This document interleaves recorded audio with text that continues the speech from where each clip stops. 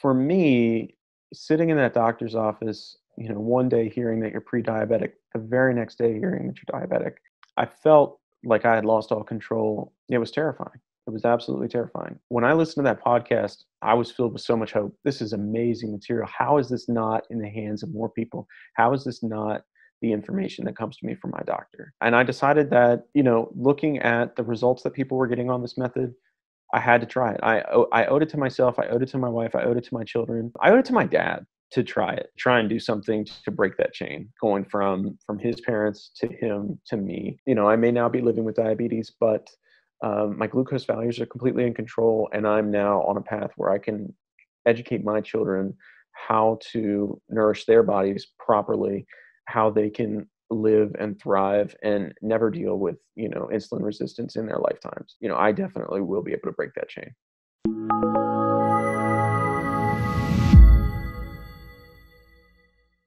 My first high A1C was in November of 2019. I wasn't actually informed of it until later, but it was 6.1.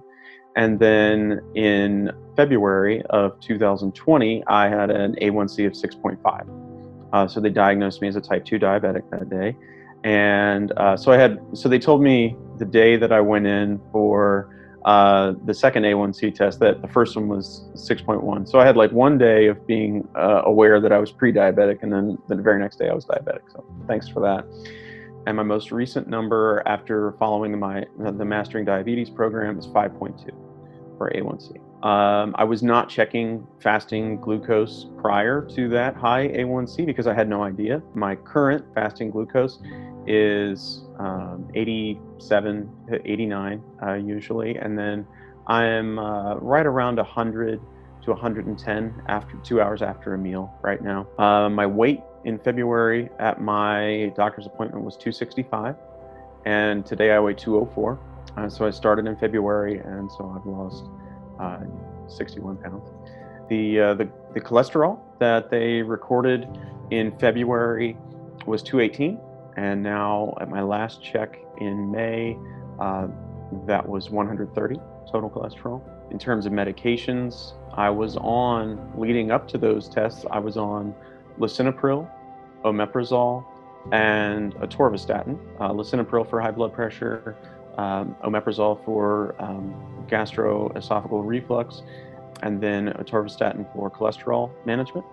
And then that day, they asked me to start Metformin. I took Metformin for about 2 weeks, and I started the Mastering Diabetes program pretty much the very next day. So I went online. I wanted to figure out what people were doing for diabetes treatment, what was new, what was out there. And I found the Rich Roll podcast that Robbie and Cyrus were talking on, and I was really encouraged by it, and I felt like this was my chance, this was my opportunity to turn things around.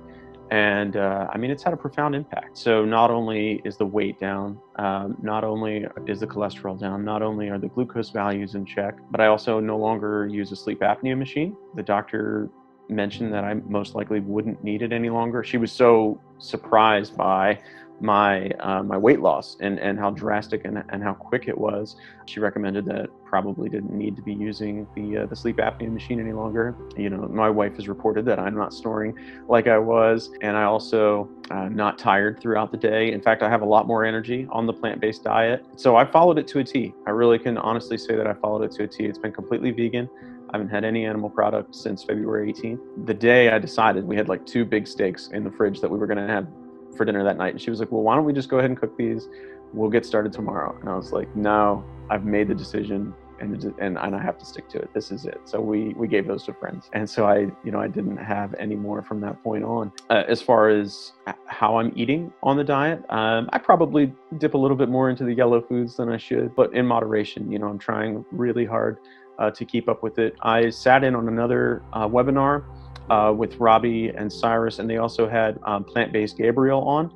And I ordered Gabriel's book, and I've been, just going through that, doing so many of the different recipes there and really enjoying it. To me, going to like a lot of salads and things like that was really difficult. I still wanted to have, hot food. I still wanted to have food that felt, like a prepared dish.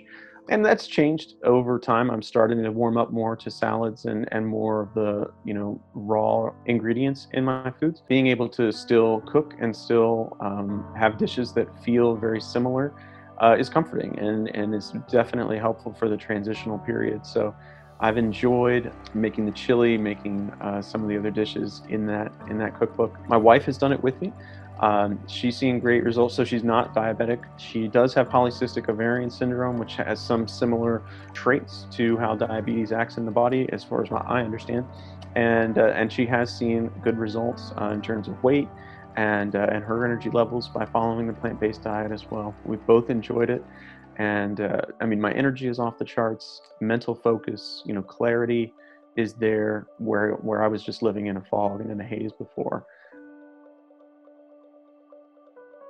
I had the worst diet before starting. Back in 2018, I actually went on a little bit of a health kick, and I had watched That Sugar film, and I had decided to eliminate sugar, refined sugar from my diet, and I was doing great. My weight was down, I was exercising, I was doing really well, and then my father passed away from diabetes complications at age 63. It hit me like a ton of bricks, right? And so my diet went out the window, and I started just eating for comfort.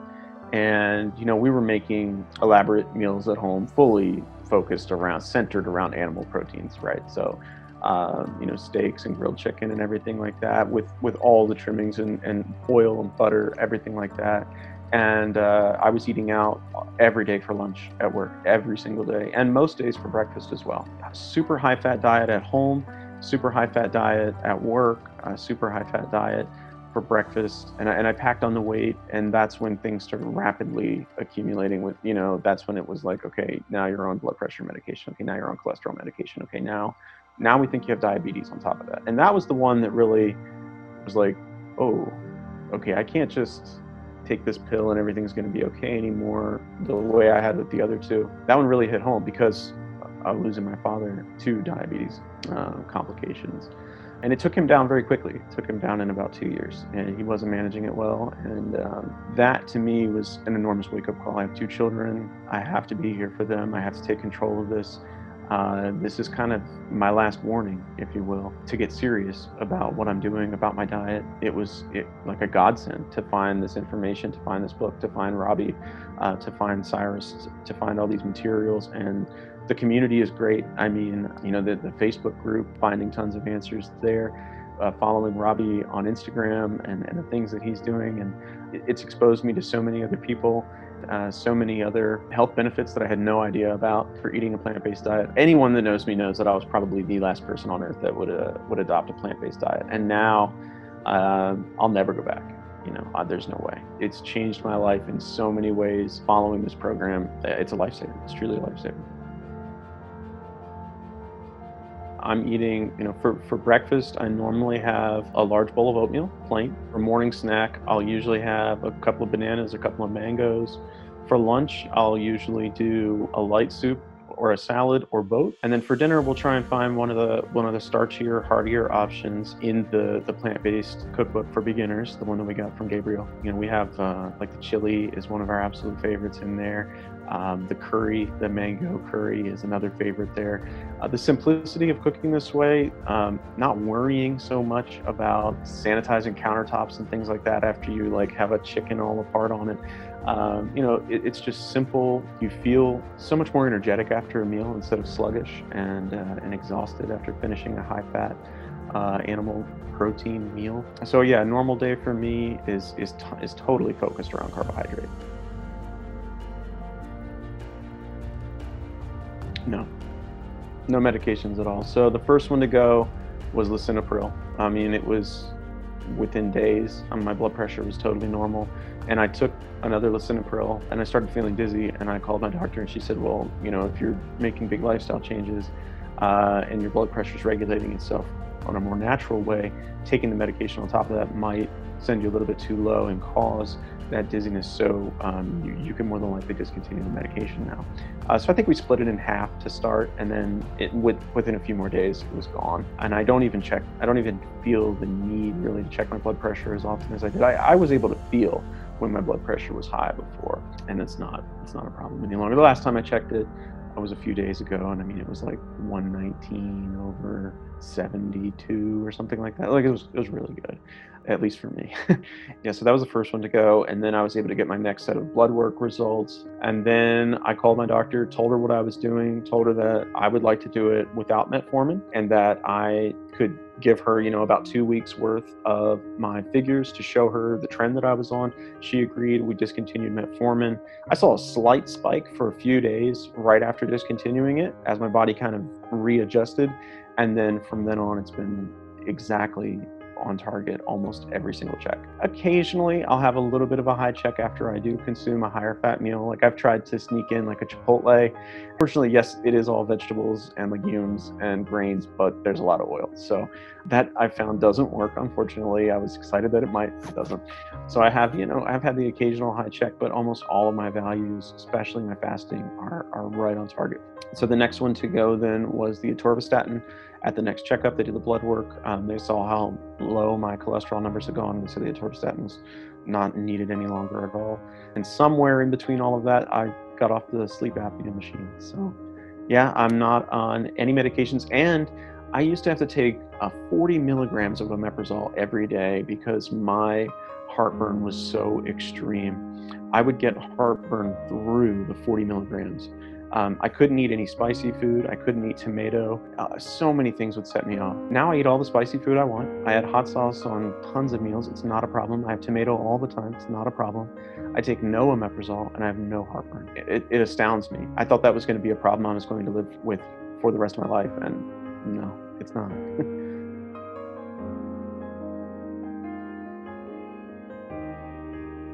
Energy was the first thing I picked up on. I have a friend that's been a vegan for like 7 years, and I sent him a note and I was like, Daniel, why have you not told me like that I was going to get this just boundless energy as soon as I switched? And he's like, Mike, I try to tell you a lot of stuff about it. Like, come on, man. But yeah, I mean, so just the energy was through the roof, right? And then pretty quickly I was able to tell that my blood pressure was lowering itself. I was checking it on the machine as well and confirming that the numbers were getting lower and lower. So worked with my doctor to come off of that. So that was within days. The sleep apnea probably went away in about a month of eating this way because I lost a significant amount of weight in a short period of time. And then the other medications, yeah, the metformin was about 2 weeks that I took that. And then the cholesterol, yeah, once they saw those numbers, there was no need. I was scared. My dad was diabetic. Everything that they said was avoid carbohydrate, focus on proteins, focus on, lean proteins and this and that, avoid carbohydrate. That's the enemy. I was scared to death. I saw it. I saw the results that people were getting. I started looking into it.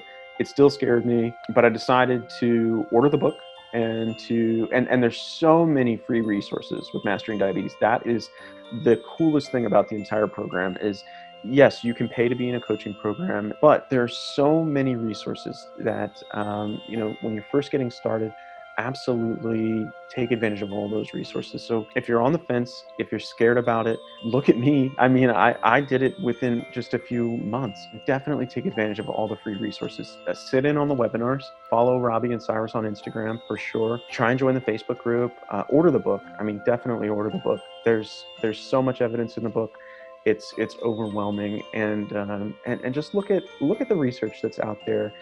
Plant Proof podcast had up an article very recently about this type of diet for diabetes change. I mean, it's definitely becoming more visible. My message to people that are on the fence is take advantage of all the free resources. There's tons of information out there on the Mastering Diabetes website for recipes, for guidelines.